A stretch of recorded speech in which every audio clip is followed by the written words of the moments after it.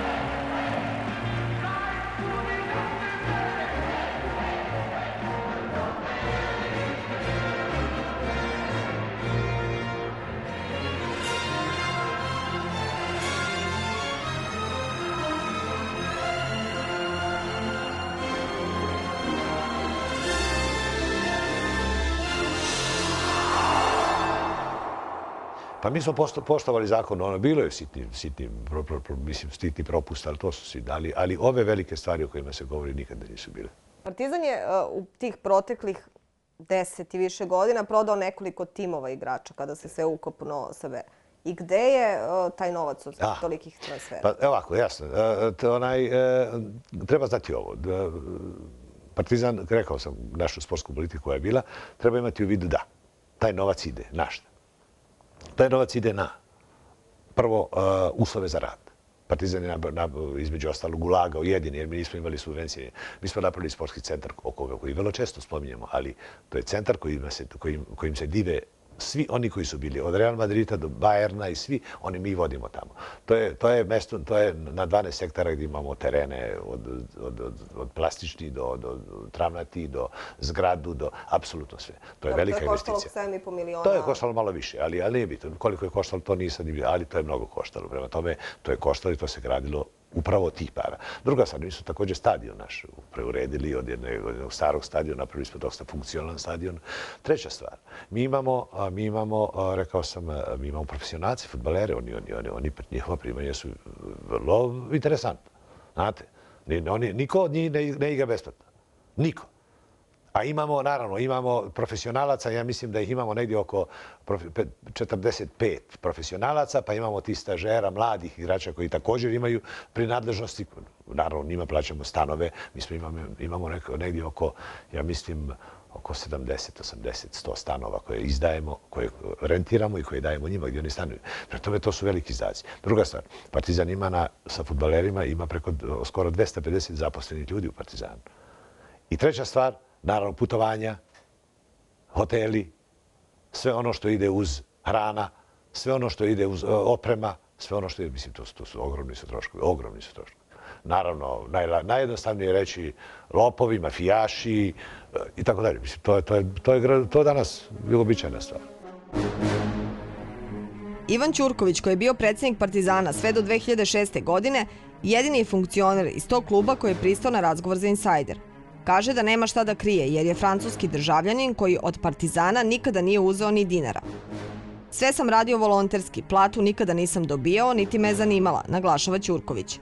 Dugogodišnji generalni sekretar Partizana Žarko Zečević odbio je više poziva da govori za Insajder. Nenad Bijeković, koji je bio direktor, rekao je da trenutno nije u Beogradu pa da zbog toga ne može. Zanimljivo je da niko, ni od bivših, ali ni sadašnjih funkcionera Crvene zvezde, nije pristao da odgovori ni na jedno pitanje koje se odnosi na sva negativna dešavanja u fudbalu tokom posljednjih 15 godina.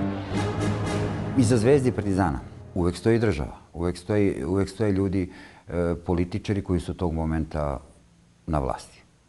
Znači, normalno je da li su u Zvezdi i Partizanu najjači ljudi iz zemlje. Nije privatan klub ni Zvezda ni Partizan. Iako jedan određeni broj igrača posle prvaka Evrope i prvaka sveta ode preko i zaradi se određeni suma novca. I naredne godine nemamo za platu. Nešto nije u redu. Tako. A kako je to moguće? Pa vidite da je moguće. Dragiša Binić, bivši fudbaler Crvene zvezde, tvrdio je javno da je država 1992. godine otela Crvenoj zvezdi novac od transfera. Te godine Zvezda je bukvalno rasprodala najuspešniju generaciju koja je osvojila titule u Bariju i Tokiju. Tada su iz Zvezde u inostranstvo za više milionske sume otišli Dejan Savićević, Darko Pančev, Vladimir Jugović, Siniša Mihajlović. Binić je tada tvrdio da je po nalogu Slobodana Miloševića, a preko Vladimira Cvetkovića, bar 50 miliona maraka izneto iz kluba i uloženo u fabrike. Došlo je vreme peti za platu, nema plate ili ima plata. Ako je nema, zašto je nema? Retko se postavlja pitanje, uvek smo čekali, bilo je uvek zakašnjenja.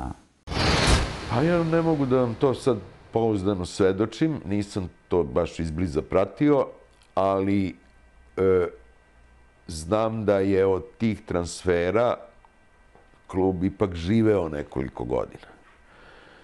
Jer drugih prihoda zaista nije bilo u tom trenutku. Tako da su ti transferi održavali klub, ba boga mi, skoro celu i deceniju. Jer znate kako mi kažemo, prodato, dobijene pare. Pa ne dobiju se, često se ne dobiju pare odjednom, nego se u ratama dobijaju. Tako da su za neke igrače, sećam se, ne mogu pouzdano kažem za koje, ali znam da je bilo, da su neki koji su, ajde kažem, dobro prodati, ali po nekoliko, pa čak i preko 10 miliona evra, to nije odmah uletelo, nego je to dolazilo tokom 2-3 godine. Tako da svake godine pomalo dobijete, što u krajnjoj liniji nije ni loše, možda bi bio klub rastrošniji kad bi mu se sve to odjednom slilo. Tako da je praktički se održavao na životu tokom 90-ih i zato i nije baš sasvim se raspao za razliku recimo od privrede zemlje. Prema dokumentaciji do koje je došao Insajder, jasno je da su klubovi našli načina kako da zarade, a da nigde u papirima ne ostane trag da je novac otišao za nečije privatne potrebe. Način je bio sporazumni raskid ugovora sa igračem.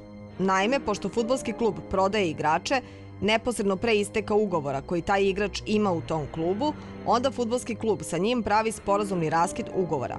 Zvezda je, kako se ispostavilo na primjeru fudbalera Gorana Drulića, u taj ugovor upisivala iznos koliko navodno od onoga što zaradi klub pripada igraču, dok Partizan nije ostavljao takve pisane tragove. U sporazumnom raskidu ugovora između Zvezde i Gorana Drulića navodi se da je ukupan iznos transfera 27 miliona maraka. Igrač i fudbalski klub Crvena zvezda sporazumeli su se da 9 miliona od ugovora pripadne Zvezdi, a 18 miliona Druliću. Ispostavilo se, međutim, kako navodi policija u krivičnoj prijavi, da su funkcioneri Crvene zvezde otvorili račun u komercijalnoj banci na Drulićevo ime sa falsifikovanim potpisom i da su sa tog računa podizali novac takođe falsifikovanim potpisom. Tako se za 18 miliona maraka, koliko je prema ugovoru trebalo da pripadne Druliću, izgubio svaki trag kada je novac podignut sa računa. Primjer do kojeg je došao Insajder je i transfer Zorana Njeguša iz Crvene zvezde u Atletico Madrid 1998. godine. Taj slučaj pokazuje još jedan mehanizam uzimanja novca kojem se gubi trag, ali u tom mehanizmu svoju ulogu ima i tadašnji Atletico Madrid. Naime, te godine na čelu Atletika bio je Jesus Hill, tada gradonačelnik Marbelje, koji je inače bio u prijateljskim odnosima sa Željkom Ražnatovićem Arkanom. Njih dvojica upoznali su se na utakmici Kupa UEFA koja se igrala između Obilića i Atletika. Mediji su tada pisali da je Arkan uspeo da šarmira Hilla. Klub Atletico Madrid je 1998. godine preko svoje offshore agencije kupio od Crvene zvezde Zorana Njeguša za 7,5 miliona maraka. Nekoliko dana kasnije Atletico Madrid od te iste svoje agencije kupuje Njeguša, ali za 3 puta veću cenu, 24 miliona maraka. Na taj način Atletico raspolaže kešom kojim posle može da plaća različite stvari bez poreza, kao na primjer plaćanje premija i nagrada igračima. Sa druge strane, Zoran Njeguš, koji tada odlazi iz Crvene zvezde, nevezano za kupoprodajni ugovor između dva kluba, naplatio je posebnu sumu za sebe od Atletika. I tu bi trebalo da se završi deo priče kada su u pitanju potraživanja igrača. Međutim, Crvena zvezda nalazi načina kako da dođe do veće zarade, koju ne mora nigde da prikaže kao zaradu kluba. Sve se radi pomoću sporazumnog prekida ugovora. Naime, uprava Crvene zvezde pravi navodni ugovor sa Zoranom Njegušom o sporazumnom prekidu, prema kojem njemu od 7,5 miliona koliko je zaradio klub od prodaje, pripada 3,5 miliona maraka. Takav ugovor napravljen je prema saznanjima Insajdera bez znanja Zorana Njeguša, a potpis na ugovoru je falsifikovan. Njeguš nije znao da je navodno dobio još nekoliko miliona maraka, a ugovor sa njegovim navodnim potpisom overen je u Fudbalskom savezu Beograda. To su posle bez ikakve kontrole odobrili i zajednica prvoligaša i Fudbalski savez Srbije.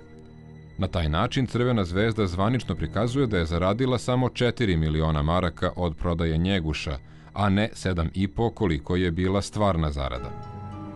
Ugovore o transferima i tada i sada pre svih treba da kontroliše Fudbalski savez Beograda i da onda prijavi nadležnim institucijama ukoliko naiđe na neku nepravilnost. Međutim, to se ne dešava, pa tako Fudbalski savez Beograda u slučaju Zorana Njeguša bez ikakvih provera odobrava sertifikat za odlazak u inostranstvo, ali i overava potpis koji je lažan. U zapisniku se navodi, citiram, da su ovaj zapisnik svojeručno potpisali ovlašćeni predstavnici klubova i igrač, tvrdi i overava Fudbalski savez Beograda. Takav zapisnik odobrio i tadašnji Fudbalski savez Jugoslavije. To je stvar klubova pre svega. Ako su krivi, čim se to pokaže, pretpostavljam da vaš savez ispituje takav slučaj. Klasičan komentar za ovu pojavu je da ako neko hoće da lažno prikazuje ugovore, ako hoće da vas pređe, njemu je mnogo lakše, da budemo iskreni i precizni. Koliko se novca od poreza sakrije u današnje vreme, ali problem je kada postoje saznanja o tome.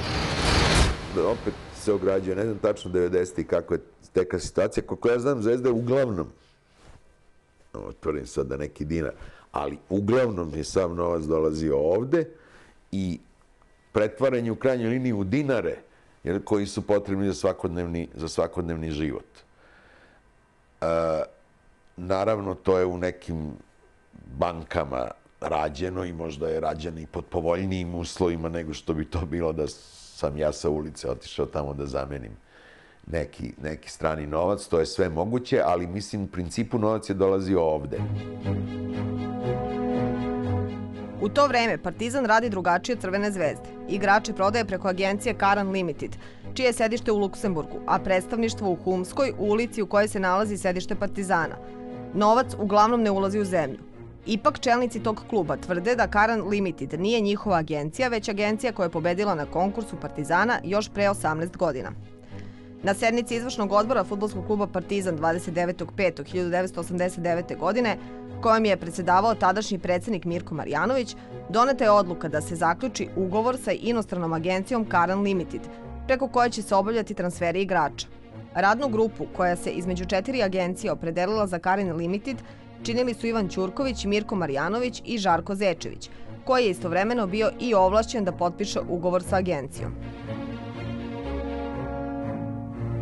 Imali smo agenciju koja je radila za nas, gdje su bili advokati, gdje su bili gdje su bili ljudi koji su, jer zbog te inflacije mi nismo mogli da unosimo sredstva ovde. Nešto smo unosili, prebacivali smo naravno, ali to je bio period kada smo morali čuvati, jer znate i sami, inflacija je jela sve praktično i onda smo morali da... Znači, ostavili ste novac napolje na računu? Pa jeste, ali to je bilo vrlo transparentno i to se zna kako je to bilo. Ali kako transparentno?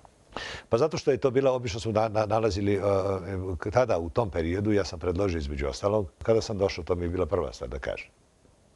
Prva stvar, naćemo nekoliko agencija koje će raditi za nas. I onda smo sa njima spregovarali šta su oni radili u stvari. Mi smo nalazili klubove, ali oni su nam asistirali da bi ti ugovori bili napravljeni kako treba, jer ranije je bilo manjkavosti dosta u tim ugovorima, da bi ugovori bili apsolutno ispravni.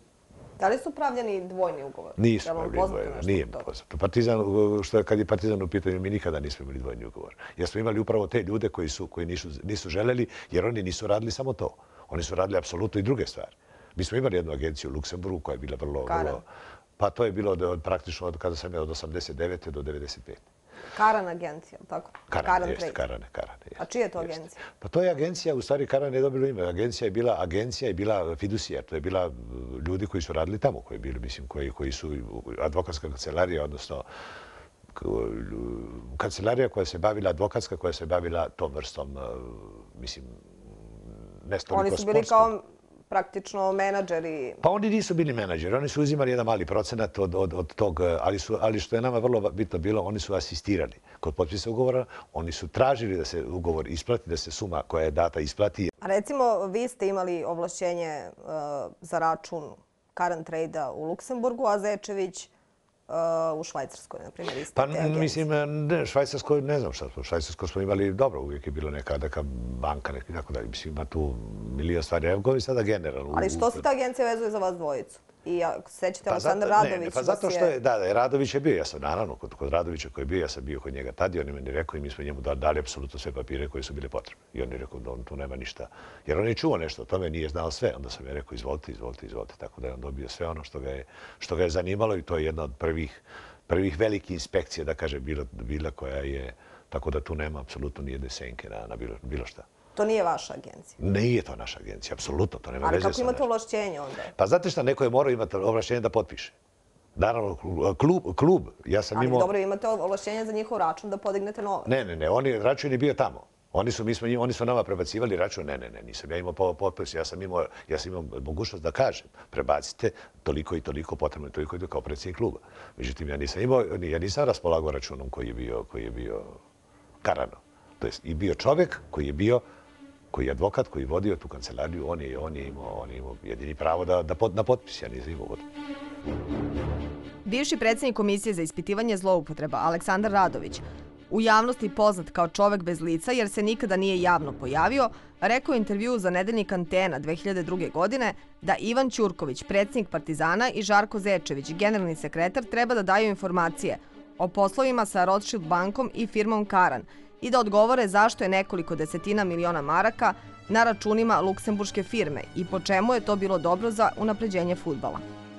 Vi ste rekli da niko iz Partizana od tih čelnih ljudi nije uzimao procenat lično za sebe od prodaje. Niko nikada. Ali recimo, ako current trade agencija uzima procenat od 7 do 10% od svih... Ne, mislim da nije. Ko vam je rekao to? Ja mislim da je bio mnogo manji. Postoje zvanični podaci, 10% su uzeli za... Manji. Zavisi od to. Dobro, za Spasića je bilo 7%, to ste vi pregovarali direktno. Da, ne mogu se sjetiti, ali ja sad direktno, ali ne znam da li bi moguće 7%, uzima se i do 15%, zavisi od visine sume transfera. Ali ja mislim da je bila relativno mala suma. I ukoliko, recimo, Aleksandar Radović, koji je tada na čelu Komisije za ispitivanje zloupotreba, javno kaže da vi i Zečević imate direktne veze sa tom agencijom, logično da se i povežu da vi na taj način zapravo uzimate procenat. Nema veze. Nema veze. Pa Zečević je bio profesionalac u klubu. Pa Zečević je imao svoju platu. Zečević je imao svoje premije. Mislim, od kluba. Prema tome šta znači kako može da uzima. Druga sad taj čovjek, ti ljudi koji rade u tim agencijama, pa nisu oni službenici naši. Oni ne žele, pa njih neko kontroliše. Nije to anonimna stvar, pa se ne zna. Oni su isto, odakle Radović zna da je postavio Karan, ta firma. Pa recimo to je bilo na adresi Humska. Pa nije adresi Humska, Humska je bio, mi smo imali kontakt sa njima, nije Karan ne mogo da bide. Karan je bio u Luksemburgu, tamo ima adresu svoju, to je fiducijer. Predstavnici su imali ovdje. Pa da. Tako da nema, mislim, to je isto transparentno. To se pitam zbog toga što vas mnogi optužuju da ste zapravo vi i Zečević, da niko nije mogo da kontroliše šta vi radite sa igračima, za koliko ih prodajete i tako dalje, da Skupština o tome nije bila obaveštena. Ma ne, Skupština je, Skupština je nešto drugo. Skupština je jedan organ koji je mnogo širi. Skupština gleda generalni plan, međutim, upravni odbor je znao apsolutno, znalo se, sve se znalo koliko dolazi, pa nisu ti igrači bili plaćeni od, znate, kod nas je uvijek bilo, bio je naravno predsjednik, generalni sekretar, tehnički direktor, pa je bio sekretarijet, jedno uže telo, pa je bio upravni odbor, malo šire telo, pa onda je bila Skupština. Međutim, na tim apsolutno sve se znalo. Mi smo tada imali u upravnom odboru također ljude vrlo verzirano u te stvari koji su znali. Bio je jedan Mirko Marjanović koji je bio direktor Progresa, koji je bio predsjednik izvršnog odbora, koji je također, znači izvršnog odbora kluba, znači on je apsolutno sve znao. Posle 5. oktobra nadležne institucije u zemlji imale su saznanja da je novac od transfera igrača Partizana u inostranstvo sklanjan na privatne račune u Rothschild banku u Luksemburgu. Prema pretpostavci pravosudnih organa radilo se o čak 15 miliona maraka. Naime, Insajder je došao do zahteva koji u novembru 2001. godine okružni javni tužilac Rade Terzić poslao švajcarskim vlastima sa molbom da se računi Mirka Marjanovića blokiraju, a da se srpskim organima ustupe podaci o kretanju stanja na tim računima. U 15 tačaka Terzić navodi sve zloupotrebe u nabavci gasa i poslovima preduzeća Progres, ali i fudbalskog kluba Partizan. Mirko Marjanović bio je predsjednik fudbalskog kluba Partizan. U tom svojstvu Marjanović je sredstva od prodaje igrača u inostranstvu u visini od 15 miliona nemačkih maraka nelegalno transferisao na račun otvoren u Luksemburgu, navedeno je u ovom zahtevu. Insajder je imao uvid u ceo predmet Mirka Marjanovića, ali se u prijavama protiv bivšeg funkcionera Partizana i predsjednika vlade Srbije nigde više nisu spominjale zloupotrebe vezane za fudbalski klub Partizan. Niko nema odgovor na pitanje zašto je taj deo preskočen. Istraga protiv Mirka Marjanovića trajala je sve do njegove smrti 2006. godine, a optužnica nikada nije podignuta. Ma nema to veze. Mislim, ne, to prvi put čujem sad. Da su navodno krivične prijave, to su. Ba, prvi put čujem, pa te krivične prijave protiv Mirka Marjanovića. Dobro, ali to su švajcarske vlasti prosto. Ma nema, pa nema veze. Pa on je bio čovjek koji je radio, koji je imao svoju veliku firmu koju je vodio i tako dalje. Nema veze. On nije imao nikakav procenat od prodaje. Ma nikakve, pa niko od nas nije imao procenat od prodaje. Apsolutno niko. Potvrda tome, kada kažem da sam bio veoma ponosan na taj period. U Partizanu niko nije pritvoren nikada. Nije nikad priveden niko bio. Niko nije bio procesuiran. Niko nije bio tužen i niko nije bio osuđen. A da li je to možda zbog toga što uvek u upravnim odborima imate ljude koji su svete politike, policije? Odlično pitanje. Znači, nas su optužili u tom periodu da smo mi bili miljenici države. Te države koja je to bila 90. godina. I zato smo osvajali titule, zato nas nije niko naprotiv. Tada si itekako tresu, mislim, i tada su prolazili kroz nas. Inspekcije, financijske i tako dalje. I mi smo, Partizan je osvajao titule zato što je bio miljenik vlade. Međutim, došla je 2000. godina i Partizan je bio, kada se od 2000. do sad pogleda, Partizan je najuspješniji naš klub. A kako smo onda bili uspješni? Znači, opet smo bili miljenici neke vlade. Ne. Mi smo imali, naša sportska politika je bila jako dobra. I mi smo bili, kad kažem apsolutno, ništa nije apsolutno, ali mi smo bili vrlo, vrlo transparentni. Član upravnog odbora fudbalskog kluba Crvena Zvezda od 2001. do 2005. godine, Božidar Cerović, kaže da je i Crvena Zvezda radila po zakonima i propisima. Ja mislim da je u principu već od negde kraja 80. godina mnogo čistija situacija kad je reč o upravljanju novcem u fudbalu. Zapravo, ranije smo mi imali problem zbog raznih restriktivnih propisa, da ne smete platiti igrača više nego ovoliko i tako dalje. Tu je bilo potrebno, postoji neka sa strane gotovina kojom ćete vi da nadomestite tu razliku.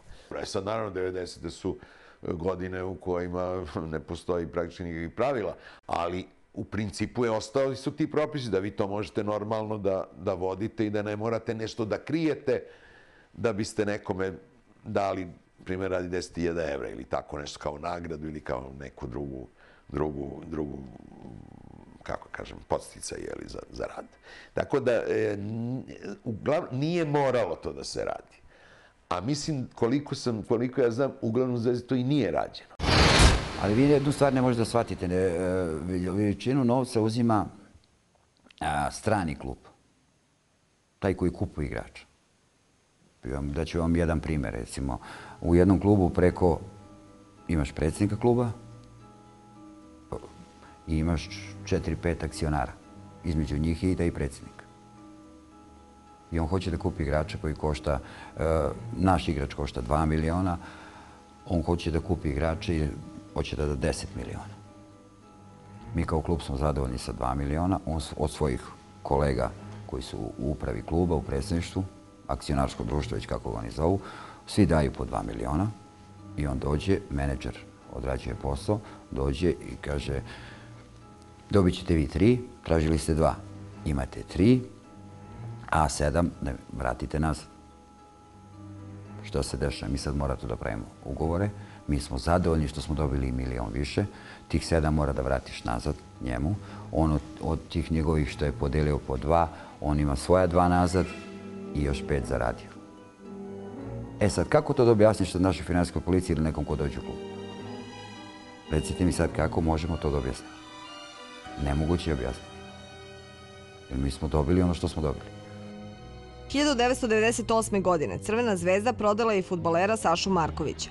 On kaže da ne zna tačno koliko je Zvezda dobila novca za njegov transfer, osim da se cena kretala, kako je čuo, između 4 i 12 miliona maraka. Ja sam u tom trenutku bio najbolji strelac Jugoslavije, bio sam, mislim, 7. strelac u Evropi. Mislim. Ja sam na 27 utakmica postigao isto toliko golova. 13 u dresu Železnika, 14 u dresu Crvene zvezde. Sklapanje ugovora po meni, to je odrađeno najnormalnije. Šta se dešava između 2 kluba? To ne verujem da neko može da vam kaže od igrača. U principu, igrač potpisuje ugovor, ono što se dogovori sa vlasnikom, predsjednikom, sponzorom kluba.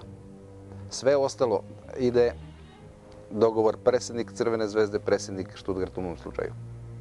Da li je tu postojao dupli ugovor, da li nije? Čuo sam da je cifra se kretala između 4 i 12 miliona maraka. Posle prodaje Matija Kežmana, dnevni listovi u Srbiji pisali su da nije jasan njegov transfer u PSV. Nagađalo se da se iznos kretao između 20 i 30 miliona maraka. Nedeljnik Vreme je objavio da je istragu protiv kluba tada inicirao upravo Kežmanov otac, nezadovoljan nekorektnim odnosom i neizmerenim obavezama kluba prema njegovom sinu. Međutim, ni Kežman, ni klub, a ni predstavnici vladine komisije nisu u vezi s tim slučajem izneli ništa što bi ukazivalo na moguće probleme. Transfer Kežmana ni po čemu nije poseban i ne razlikuje se od nedavnih transfera zvezdinih igrača Drulića i Bunjevčevića. Ne želimo da dižemo prašinu oko ovog slučaja, ali stvar treba razjasniti, posebno što u slučaju Kežman nema nikakvih tajni, izjavio je tada portparol fudbalskog kluba Partizan. A šta je bio problem sa Kežmanovim transferom? Pa nije bio problem uopšte. Nije bio problem. On je nešto ljut na... Ma nije on ljut, apsolutno. Negdje sam... Ne. Ja mislim da nije ljut. Naprotiv. Kežman, ugovor je bio, taj transfer bio vrlo čisti. Bio je jedan od najvećih transfera. Koliki je bio taj transfer? 28 miliona njemačkih maraka. Mislim, 28 miliona njemačkih maraka. Je li Partizan dobio taj novac? Partizan je dobio taj novac. Ja mislim da ta tri, ja mislim bio jedan uslov za te 3 miliona posljednja, jer to je bilo govora od da ako uzmemo ranije, ako ne uzmemo to, nama je vjerovatno trebao pa smo uzeli to, mislim, nešto ranije i tako dalje, nije važno. Tako da smo dobili nešto manje. To je bilo u ugovoru, vrlo jasno naznačeno, taj ugovor, apsolutno transparentno. Ne, ali prvo posle tog transfera je bilo u javnosti da Partizan neće dobiti novac, nego će biti u reflektorima. Ma kakvi reflektori? To je bila priča isto jer je Philips bio Philips. Ali vi ste to pričali? Ma ne, pa bilo je govora o tome, ali to nema veze. To sa ugovorom nema veze.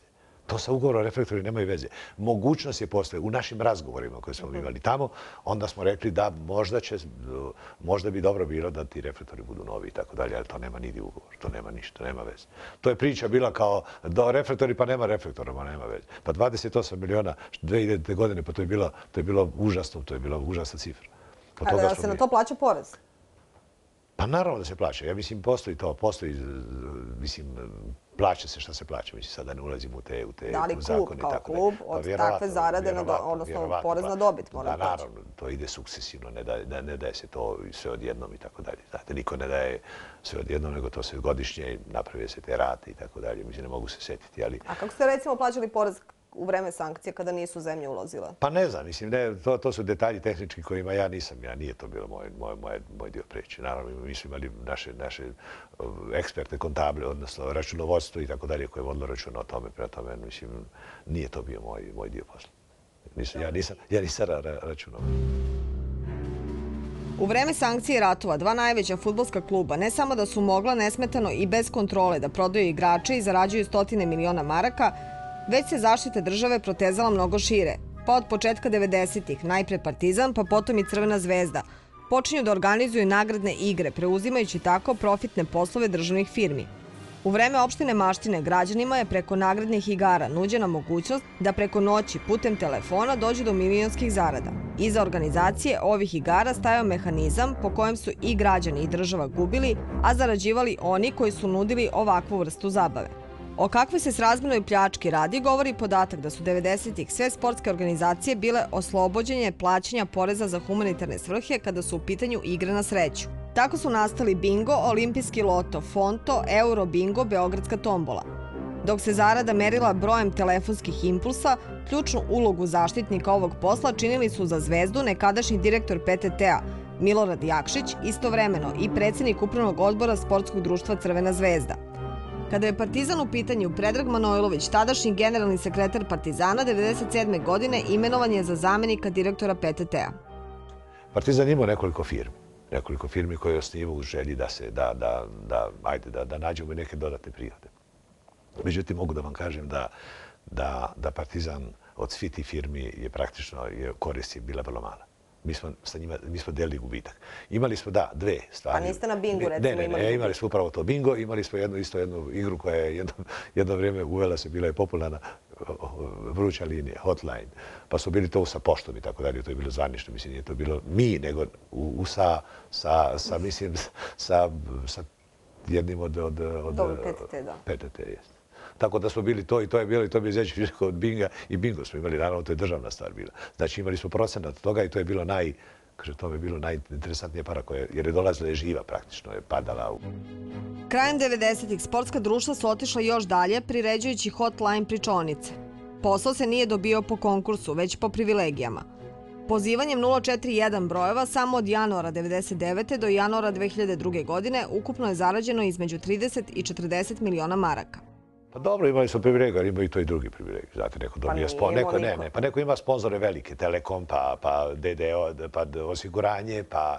Međutim, mi nismo nikada imali te velike sponzore. Dobro, ali ste ovdje uspeli da zaradite milione. Pa nisu to bile velike, to se može vidjeti. Ja ne mogu. Prema zvaničnim tim podacima, da. Pa dobro, prema zvaničnim delilo se. Mislim, ali dobro, to se zna, nije to. Ako se zna, onda nije tajna. Mislim, nije tajna, onda je transparentno, tako da su oni češljali to i mislim da je to bilo, ali to je bila, kažem, to su... A da li ste od tog novca izgradili teleoptik? Ma nema veze, ma nema ni govor. Pa znate, nama je svakodnevno trebalo, i danas svakodnevno treba toliko para da to nije normalno. Ideja o izgradnji teleoptika nastala je početkom 90-ih. Sportski centar Partizan Teleoptik, čija je izgradnja završena 2004. godine, zauzima površinu od skoro 10 hektara u zapadnom delu Zemuna. Sada je to centar za treninge i pripreme svih selekcija Partizana. Predstavnici Partizana tada su rekli da je investicija bila vredna više od 1.000.000 evra, što je bila najveća investicija u sportu te godine. Ja moram reći, kad sam ovo govorio o potrebi da se u sportu izvršite određene provere, da su određeni ljudi upozoravali da je to zapravo najopasnije. Da je to možda i najopasnija sfera od svih drugih. Zašto, kako, to je sada drugo pitanje. Možda deo odgovora zašto je to neko ili neki ljudi cenili da je opasno posebno, leži u jednom mom saznanju koje je, rekao bih, dosta verodostojno. Nema potrebe da, niti želim da pominjem ime, praktično iz prve ruke, saznanje da je krajem 90. godina Mira Marković pokušala da preuzme ta dva kluba, odnosno ta dva sportska društva. I nije uspela. Znači, dve su poruke iz toga. Jedna poruka da je znači, tu sigurno bilo finansijskih sredstava kod dva subjekta, ona se nikad nije bavila tamo gde nema para. I drugo, znači da su bili dovoljno i tada snažni da se suprostave tada, vjerojatno, tako jednoj od najsnažnijih političkih ličnosti u Srbiji. To posredno, kažem, također govori o poziciji ta dva kluba ili rukovodstava tih klubova. Nije na odmet reći da ne zbog toga što mi to hoćemo, nego zato što je to UEFA nametnula svim ligama, Naprimer, svi klubovi moraju prođu kroz nezavisnu reviziju svojih računa. Pa valjda bi se nešto, valjda bi ti nezavisni revizori mogli nešto otkriti ako šta god nije u redu, jeli? Ne kažem da je to totalna zaštita, ali svakako jeste jedan vid kontrole i zaštite od nepravilnog poslovanja. U finansijskim izveštajima Zvezde i Partizana jedina pravilnost je da koliko zarade, toliko i potroše. U finansijskom izveštaju za 2003. godinu, do kojeg je došao Insajder, fudbalski klub Partizan prijavio je državi prihod od nešto više od 10,5 miliona evra. Međutim, prema procenama te godine, klub je imao prihod od 18,9 miliona evra. Državi je predstavljeno da je klub zaradio 8,9 miliona evra od prodaje i 1,6 miliona evra kao ostale prihode.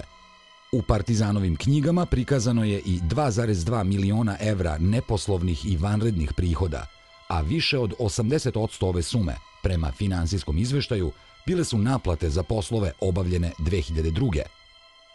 Iznos od 10,5 miliona evra koji je Partizan prijavio skoro je dvostruko manji od zarade kluba u 2003. Te 2003. FK Partizan igrao je u Ligi šampiona. Već u septembru za učešće u Ligi UEFA je Partizanu uplatila 1,6 miliona evra. Kako se za svaku odigranu utakmicu i osvojene bodove dobija još novca, Partizan je u 6 kola koliko je odigrao uz 3 osvojena boda zaradio ukupno oko 4 miliona evra. Na utakmicama sa španskim Realom, francuskim Olimpikom i portugalskim Portom stadion u Humskoj bio je pun.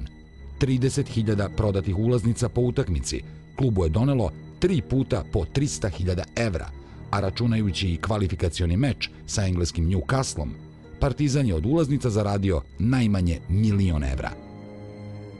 Dok su novac za televizijska prava od UEFA naplatili tek u 2004. Imali su prihode od televizijskih prava za utakmice u 3 kola kvalifikacija. Procena je da su zbog atraktivnosti Newcastla od ovih TV prava mogli da inkasiraju oko 200.000 evra. Sponzorski ugovori su u Partizanu već godinama strogo čuvana tajna. Međutim, prema procenama stručnjaka, prihodima od sponzora za učešće u Ligi šampiona, tadašnji prvak Jugoslavije nije mogao da zaradi manje od 2 miliona evra. Klub je u julu 2003. prodao napadača Danka Lazovića za 7 miliona evra holandskom Feyenoordu, a klub je napustio i Zvonimir Vukić, kog je ukrajinski Šahtjor platio 4,7 miliona evra. Zanimljivo je da je u finansijskom izveštaju klub prikazao i da je imao rashode skoro jednake prihodima. Državi je predstavljeno da je dobit kluba iznosila 13.235.000 dinara, pa je Partizan po stopi od 10% tako platio porez od samo 1,3 miliona dinara, iako su stvarni prihodi kluba iznosili 18,9 miliona evra. Fudbalski klub Crvena Zvezda po dolasku Dragana Stojkovića na čelo kluba rasprodala je 2006. godine maltene celu prvu postavu tima za više od 24 miliona evra. U finansijskom izveštaju za 2006. godinu, do kojeg je došla ekipa emisije Insajder, klub je prikazao da je zaradio samo oko 16,5 miliona evra. Tokom 2006. Nemačka Herta platila je Zvezdi 1,5 miliona evra za Marka Pantelića. Francuski Nant platio je 2,5 miliona za Vladimira Stojkovića. Salzburg je kupio Milana Dudića za 1 milion evra. Aleksandar Luković otišao je u Udineze za 3 miliona. Boško Janković u Majorku takođe za 3 miliona. Španski Santander platio je Nikolu Žigića 6.250.000. Nenad Kovačević otišao je u Lans za 3,5 miliona, a Milan Biševac takođe u Lans za 2,5 miliona. Dragan Mladenović prodat je za 1 milion evra. Kaminu Draman za 350.000 evra. Ukupni prihodi Zvezde samo od transfera u 2006. bili su 24.600.000 evra. Osim toga, u avgustu 2006. samo od utakmice sa italijanskim Milanom u kvalifikacijama za Ligu šampiona, Zvezda je zaradila 1,2 miliona evra. 1 milion za ulaznice, 200.000 od prodaje TV prava. U sponzorskom pulu od tada se nalaze Delta, Telekom, Apatinska pivara. Kako je objavljeno početkom 2006. Delta Sport, kao sponzor Crvene zvezde, klubu doprinosi sa 1.200.000 evra. Zarada kluba 2006.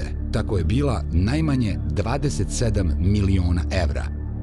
Međutim, troškovi koji su istovremeno prikazani državi gotovo su identični kao i prihodi. Tako je Zvezda u finansijskom izveštaju prikazala da su rashodi te godine iznosili čak 1.309.806.000 dinara. Ostalo je, međutim, nejasno na šta je Zvezda potrošila toliko novca, jer u 2006. na kupovinu igrača nije potrošila više od 1.000.000 evra, niti je posle neuspeha u kvalifikacijama imala prilike da za organizaciju utakmica Lige UEFA troši novac. Klub je tako prikazao da su 2006. bili u plusu samo 100.000 evra, iako je stvarni prihod kluba bio 27 miliona evra. Državi je na ime poreza uplaćeno samo 10.000 evra. Kad kažete odgovornost države, to je dosta širok pojam. Ono što je za mene bitno, to je, kao i za svakog građanina, to je da se ustanovi sistem i uspostavlja jednog sistema vrednosti, uopšte pravnog sistema. Od 2000. godine na ovamo ide postupno, jer jednostavno ne možete to da preslikate u jednom danu, u jednom trenutku.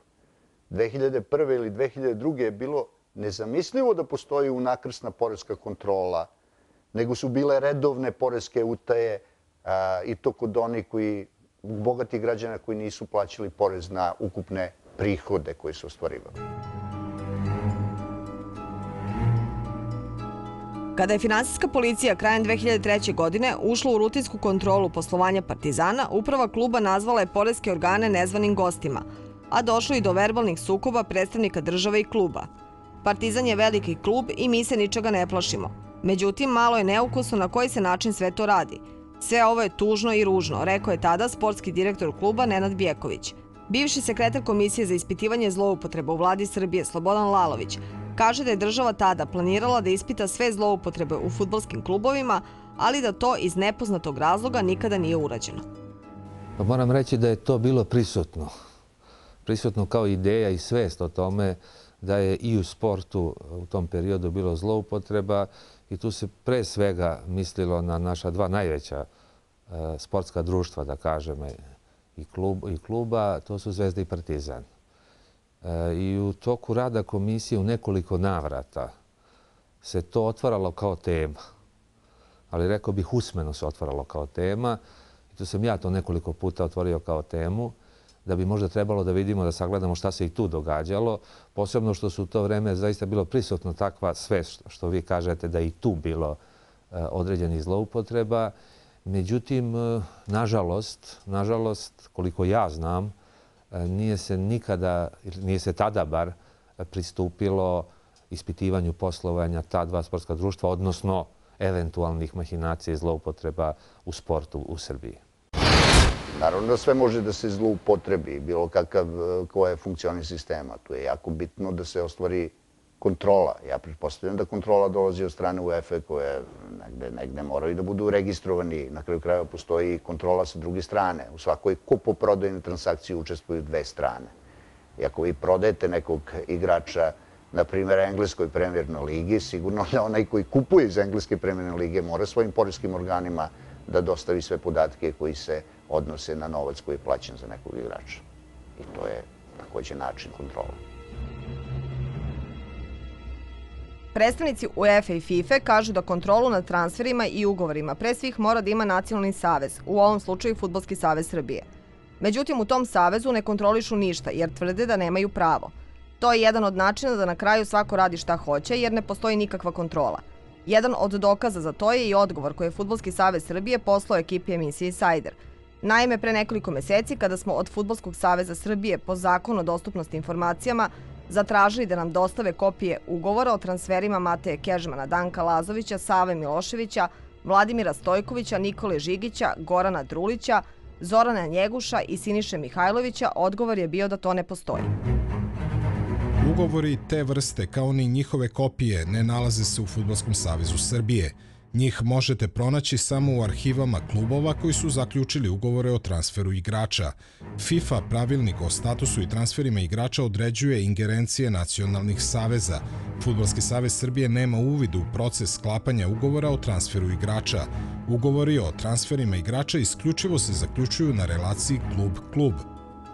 Lenart Johanson, koji je kao predstavnik UEFA automatski bio i potpredsjednik FIFA, kaže da Fudbalski savez Srbije ima obavezu da kontroliše sve transfere. On kaže da je iznenađen činjenicom da Fudbalski savez Srbije tvrdi da nema pravo kontrole. To je za mene novo. Nisam to znao. Naravno, oni mogu da odluče kako će izdavati međunarodne sertifikate za ugovore i da se rukovode time što imaju poverenje u one koji sklapaju ugovore. Ako im je FIFA rekla da rade nešto, a oni to ne rade, onda neko mora na to da skrene pažnju FIFA i ona će preduzeti neke mere naravno. Po mom mišljenju treba da proveravaju. Ako daju sertifikate, treba da provere da li je pozadina svega tačna. Ne mogu da pronađem nijedan razlog da to ne rade. Finansijski izveštaj Crvene zvezde i Partizana, do kojih je došla ekipa emisije Insajder, pokazuje da su dva naša najveća kluba od 2002. do 2006. godine poslovali po pravilu na pozitivnoj nuli i da zapravo nemaju veliku dobit. U finansijskim izveštajima i Crvene zvezde i Partizana navodi se da su im rashodi približno isti kao i prihodi. Međutim, to ne može da bude tačno jer u prihode kluba spadaju transferi igrača, sponzorski ugovori, prodaja TV prava, reklame na stadionima. Partizan ima nekoliko povezanih firmi, organizuje igre na sreću i drži kazino, a Zvezda, osim redovnih fudbalskih prihoda, zarađuje i izdajući poslovni prostor. Ova dva kluba i pored toga u finansijskim izveštajima državi prikazuju da milionska sredstva od zarade odlaze na, citiram, troškove materijala, lične prihode, proizvodne usluge, amortizaciju i nematerijalne troškove. Na taj način, porez koji tek od 2003. godine plaćaju državi više nego simboličan, dok istovremeno niko od nadležnih institucija ne proverava da li dva kluba lažno prikazuju prihode i rashode. Ukupno, i Zvezda i Partizan prikazali su da su od 2002. do 2006. imali prihod od samo 97.426.887 evra. Zvezda nešto više od 47 miliona, a Partizan nešto više od 50 miliona evra. I to za 5 godina. Međutim, sudeći po milionskim transferima, prihodima od međunarodnih utakmica i brojnim izvorima prihoda, ovi brojevi umanjeni su u nekim godinama čak i za 50%. Istovremeno, po više nego šturim podacima koji se vide iz finansijskih izveštaja, troškovi se uvećavaju u skladu sa rastom prihoda, te plate po potrebi rastu i dvostruko, a dešavalo se da klubovi stotine miliona dinara vode kao nematerijalne troškove. Do 2003. godine fudbalski klubovi nisu plaćali porez na dobit, već samo porez na plate. Milionski iznosi zarađeni od transfera igrača nisu ni bili oporezovani. Država ih je toga oslobodila jer su, kako je obrazloženo, u pitanju udruženja građana koja su kao takva neprofitna. Na taj način, odlukom države, budžet je oštećen za nekoliko stotina miliona evra. Zakonom koji je stupio na snagu 1. januara 2003. uvodi se član po kojem počinje naplata poreza na dobit od fudbalskih klubova, ali država i ovog puta uvodi poreske olakšice klubovima. Tako, dok za firme u Srbiji važi porez od 20%, fudbalski klubovi plaćaju samo 10% poreza na dobit. Sa rashodima, koji po pravilu gotovo sustižu prihode, dobit je zanemarljiva, a iznosi koji se uplaćuju državi veoma mali. Zanimljivo je recimo da Crvena zvezda 2005. godine plaća porez od ukupno 5.608 evra, a Partizan te iste godine na osnovu prijavljenih prihoda i rashoda plaća porez od 163.268 evra. Tako, za 4 godine od kada plaćaju ovaj porez, dva najveća kluba platila su ukupno samo 800.000 evra, ili onoliko koliko inače vredi jedan prosečan igrač koji igra u klubu. Kada se uzme u obzir činjenica da ova dva kluba godišnje prodaju po nekoliko igrača, a reč je o milionskim transferima, jasno je da država godišnje gubi stotine hiljada evra, jer prihvata kao jedino tačno ono što dva kluba predstave kao prihode i rashode. Javnost zna da je fudbal posljednjih 10 godina bio crna rupa za sve vrste malverzacija. Imamo konkretne podatke o računima i bankama na kojima čelnici Partizana, Crvene zvezde i Fudbalskog saveza Jugoslavije drže novac. Znamo i za duple ugovore, jedan je za domaću upotrebu, a drugi, onaj pravi, nalazi se u inostranstvu. Želimo da ovoj zemlji vratimo ono što su pojedinci nemilosrdno 10 godina otkidali od svog naroda. Ja u tome imam punu podršku vlade Srbije, otvorio sam Pandorinu kutiju i nju više niko ne može da zatvori.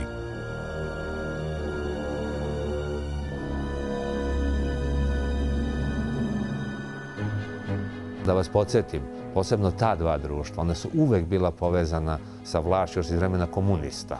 Sjetimo se ko je bio u upravnim organima, na primjer Zvezda i Partizana. Dakle, prosto postoji ta jedna, rekao bih, negativna tradicija. To je realan problem. U Srbiji je po svemu sudeći nedavno, posle nekoliko godina, pokrenuta istraga o malverzacijama u fudbalu. Međutim, dok su pripadnici policije, bivše funkcionere Fudbalskog kluba Crvena zvezda, Dragana Džajića, Vladimira Cvetkovića i Miloša Marinkovića, priveli sa lisicama na rukama i u organizaciji MUP-a sve to snimili kamerama, takav postupak privođenja naišao je na osudu javnosti, jer je reč o ljudima koji su mogli da budu pozvani na informativni razgovor bez kamera i lisica. Za to vreme iz Okružnog suda poručuju da nema nikakve potrebe za privođenjem pevačice i Arkanove udovice Svetlane Ražnatović, jer se, kako je objašnjeno, ona redovno odaziva sudu. Policija je, podsjetimo, još 2003. godine u akciji Sablja prikupila sve dokaze protiv Ražnatovićeve za nelegalnu prodaju 15 igrača Obilića, čime je oštetila državu za 11 miliona evra. Istraga, međutim, traje već godinama. Ajmo paljače svi gore. Neka živi Jugoslavija!